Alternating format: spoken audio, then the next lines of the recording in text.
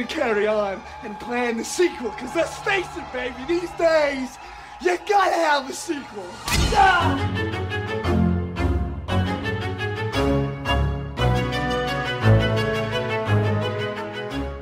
And welcome back to Horror Queers. It's a special edition because, of course, it's the 10th anniversary of Scream 4, and we couldn't let it go by without acknowledging it. Consider it a preview of coming events, Sydney. Right, yes. No one ever gets to quote Scream 4. It's really fun. Right? Yeah. As in a lot of ways, I think this is still a bit of the bastard stepchild of the franchise. Like, people don't like 3, but then people feel like, oh, well, 4 is just that one that came afterwards. Okay, yeah. So we're getting a little bit ahead of ourselves. So everyone, we are not doing an episode on Scream 4 right now. If you have been following the show for at least, well, a couple months or so, you know that we do a Scream film on basically our anniversary every year, so every January. So while we will be doing a full episode of Scream 4 in January of next year, we just thought we had to come in here and talk about, for a little bit, how much we love Scream 4, because we do love Scream 4, Joe. Yes, absolutely. And I think one of the things that we wanted to acknowledge is that I know in your case, Trace, you have found a lot of comfort in Scream 4 this year. Okay, it's honestly not even me. It's my husband. Like, I swear to God, he's gone on this deep dive. He's like us. He actually thinks, well, maybe used to think Scream 2 is the best entry in the franchise. And he's been doing a deep dive into, like, because the thing with Scream 4 is, like, you know, it had a bunch of troubles during production. There's a lot of tampering by the Weinsteins, and there's a lot of cut footage, alternate scenes, blah, blah, blah. And he's been going on this deep dive of, like, fan edits of the film, like, putting together the lost, I mean, the deleted footage, and watching different versions that, you know, prove that editing makes a world of difference when you're watching a film.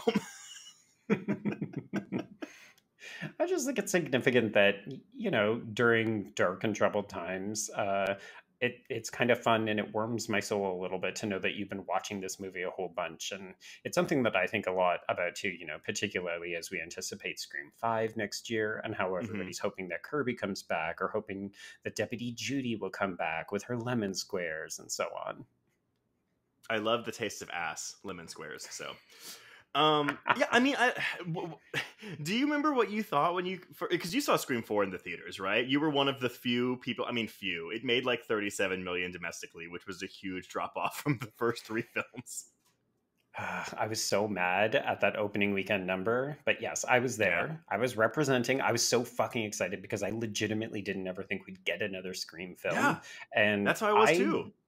I was admittedly a little disappointed because I felt like something hadn't come together correctly. And it wasn't until later that I found out how much it had been tampered with. And I think that's really disappointing. That's so okay. I mean, again, we're not going to go into like too much detail about this, but have you warmed on it since? Like, have you watched it since? Yes, and I particularly find the deleted scenes to be illuminating because it gives you a glimpse into what could have been had, because you mentioned the Weinsteins, but also the MPAA, of course, had their fingers into this, which, again, is shocking to me. It's 2011. Like, let it fucking go. But, I've really come around to it. Yeah, I have too, and I think a lot of other people have too. You know, it's one of those things where in the past... I mean, again, we're on the 10th anniversary of this film. In the past 3 to 5 years, I've been seeing so many like, oh, Scream 4 is actually really good takes. And I'm like, well, there's not really an actually that needs to be put there, but sure, have at it. Oh, you mean something that we knew all along? Fuckers. I mean, I was 22 when the fourth film came out, and it's the first date that my husband and I like went on when we were officially a couple, you know, because when I was 22, we still use that terminology. Or are we official yet? I was at the midnight show, and I knew something was up immediately when like the theater was maybe a quarter full. But we had a blast. I mean, I have really liked this movie from the get-go, and it is definitely one that I've kind of like grown to like and love more and more on each subsequent viewing. And like most of the films in the franchise, it's a bit ahead of its time in the subjects that it's tackling. Oh yeah, I vividly remember people critiquing the film for kind of the way that we talk about Scream 3 and the voice modification technology, where people saying like, oh, the idea that people would film murders is just ridiculous. I can't believe that this film would try to make us believe. And then it's like, Yeah.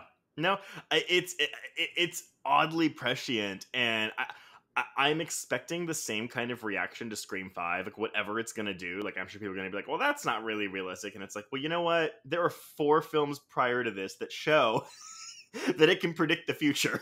That's what this franchise does. yeah, exactly. I will say, I know a lot of people have gravitated to like Jill Roberts as the ultimate villain. Like people talk about Stu's mom in number 2, and then they talk about Jill Roberts as like another really iconic villain in the franchise. But Mhm. I feel like it's really easy to dismiss a lot of the other things that are working well in this film. And I do want to give a shout out that my mind was blown with the opening. Because you go in thinking, oh, they're going to kill one of the original 3. And then it just introduces Yeah. this bevy of stars. Because I remember when the film was shooting, they listed the cast, and I thought, oh my god, they've got Anna Paquin, they've got Kristen Bell, they've got Amy what's her face from Friday Night Lights, Friday Night Lights. and Yeah. you just think like, oh, how are they going to appear? And then all of these actresses appear in that first 5 to 10 minutes. I actually would love. I know we're not doing like Scream 5 predictions, but I would actually love it if like not Amy Teagarden because she's dead. But like Lucy Hale from Scream 4, but like whatever actress she's playing, be it herself or like Jane Doe actress, appears in Scream 5, and it's like, oh my god, you're the actress from Stab 7 or Stab 6 or whatever. Which one was the one in space? The opening, it's really, really good. I do prefer the alternate opening because it's actually like really disturbing. The only issue is it was switched out because there wasn't a phone call in it. And they were like, well, we got to do a phone call. So they did reshoots. And it's just little things like that. I mean, one of the things that always stands out to me about Scream 4 that most people don't like, and I don't even think it's good per se, is Jill's mom, who's like this kind of kooky, like she has that line that's like, I have scars too. Nobody asked about my scars. But there's deleted footage where it's like after Olivia's death, she walks out and she's like, oh, I'm sorry. I just took a bunch of pills and I was drinking wine. So it's made clear in a deleted scene that she has a lot of issues with booze and pills. But as it stands in the film, it's just like she's just this kooky character that makes no fucking sense with everything else that's going on. Oh, yeah. And I love that actress. It's still pandemic time, so I'm completely spacing on her actual name. But I'm like, oh, it's the president. It's President Rosalind from Battlestar Galactica. Right. And she's amazing. But then in this movie, you think, oh, well, that's not a very memorable role. Like, it's not very good. Mm-hmm. And she shows up a bunch in some of those deleted scenes, and you realize, oh, there's a bunch more to this character and a bunch more to a bunch of other characters in the film, too. Yeah. And just for pacing issues, for gore issues, this movie really did get hacked to ribbons. I mean, and it's interesting because I think it's the shortest film in the franchise. Again, I don't have it in front of my face, but I think it's about hour 45. And there is a good 15 minutes of deleted scenes you can add back into this movie. And I'm a little surprised they didn't, considering that Scream 2 is a full 2 hours long. So It does feel like a missed opportunity. I would love to see, like an official recut footage, like film, but unfortunately, because Wes Craven has passed, I don't think we're ever going to get something like that. No. And I think what we're left with is things like fan edits, like what Ari has discovered. Mm-hmm. So I do think as we move closer to our full-length episode on Scream 4, that's actually one of the things I'm going to be checking out, is seeing how the film could have looked based on what people have been able to glean from those deleted pieces, just to see if it makes the film more whole. No, I mean, I think it's. I'm not someone who cares or gives a shit about fan edits, to be honest. And I wouldn't have watched this if my husband had been like, "I found this fan edit; it's really good. Let's watch it together." And I'm like, "Okay, let's do it." Okay. It's worth watching. I mean, again, they're worth seeking out. Some of them are gems, some of them are not. But it's just nice to see because you don't see this with the other films, right? Like you see people everyone has their favorite Scream film. Everyone, especially in the queer community, everyone loves this franchise. But I feel like 4 is now the one that's just getting talked about so much. And I don't know if it's because it came out for a new generation. as much as we dislike the TV show, I do think that we have that show to thank for a new generation of fans who probably got into the film series later.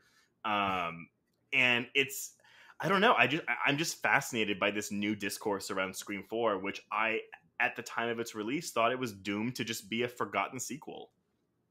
Yeah, and it'll be really interesting to see if the chatter kind of continues as we head into Scream 5 and people realize, oh, I've got to do my marathon rewatch before the new film, because we don't know how this film is going to feed into the events of the new film. Like, we can safely predict that our trio, because we know that they're coming back, you know, obviously their narrative journey throughout 4 is going to be feeding into whatever happens in 5, but we don't know if there's going to be more to it than that. Like, will the killers be referencing Jill Roberts? Will her viral celebrity that ends the film, will that come back into play in some way? We don't know. So it's really exciting to think that Scream 4 is actually going to be a big piece of the conversation. That's something too. I've always like Jill's self-mutilation scene at the end of Scream 4, something that I always feel like gets a lot of laughs. Like, people are like, oh, it's just really unintentionally funny. And I always found that really interesting because I find it genuinely upsetting if inherently watchable, because it's just like, oh my God, like, this is a person who has cracked and is mutilating themselves for the sake of fame. And while it's funny to see her run like into that picture frame and like flop down to the ground, it's also like really upsetting. And I kind of, it bugs me that it has that legacy. But again, I think people are just coming around to it now. So I hope that with this anniversary, people give it a second or third or fourth or 10th look, and obviously check out our full-length episode in 8 months? 9 months? Who could tell? Yeah.